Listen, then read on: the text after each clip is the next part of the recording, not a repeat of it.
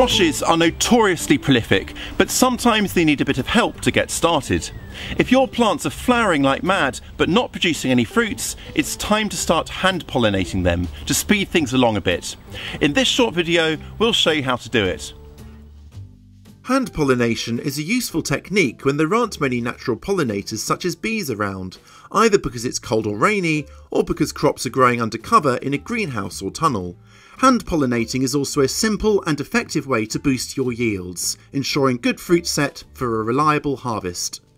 All types of squashes can be hand pollinated, including pumpkins, melons and zucchini or courgette. Squashes have separate male and female flowers. Before we hand pollinate, we need to know exactly which is which. This is a male flower. It has a straight stem behind the bloom with no swelling. Peer inside the flower and you can see the stamens which carry the pollen. We'll be taking the pollen from these to fertilise the female bloom. And here's a female flower which has a very obvious swelling behind it. This is the immature fruit which will begin growing once it's been pollinated. And here's a peek inside a female flower. You can clearly make out the stigma onto which we'll brush our collected pollen to fertilise the bloom. When you compare the male and female flowers side by side, it's easy to see the differences. Let's get on with the task in hand. To pollinate, we'll use an artist's paintbrush, which has softer bristles. Use it to tickle pollen from the stamens of a male flower onto the brush. You should be able to see the pollen on the brush end. Once you've done this, transfer it onto the stigma of a female flower by gently stroking the brush over it, and that's it.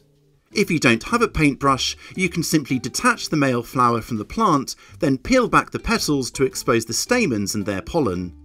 Now, carefully dab the pollen onto the stigma of an open female flower to pollinate it. Hand pollination is also useful when you want to save seeds of your favourite varieties. Squashes readily cross-pollinate with each other, so the only way to guarantee that seeds will produce plants that are the same variety as their parents is to prevent pollination by insects. You can then hand pollinate to ensure that only pollen from plants of the same variety reaches the female flower. You don't need to isolate the whole plant, just one or two female blooms that will carry your seed. Cover the flower with a light, breathable fabric such as muslin.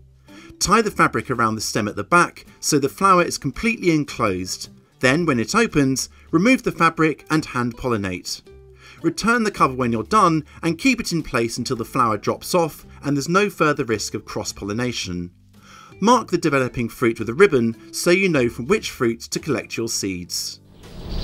In situations where squashes are reluctant to produce fruits, hand pollination is a very useful technique to know. How are your squashes getting on this summer? Are they romping away or in need of a little encouragement? Let us know down in the comments section. And make sure you keep up to speed with all our latest tips and advice by subscribing to our channel. There's always room for more subscribers and we'd love to have you involved in the conversation. I'll catch you next time.